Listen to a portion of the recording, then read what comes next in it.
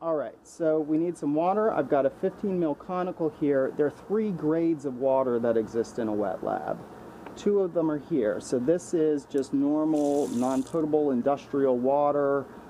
I don't know that that's any different than what you have in your house. I think it is slightly different. But suffice to say, that is dirty water. You're not going to use that for these experiments, or any experiments really. It's just for cleaning.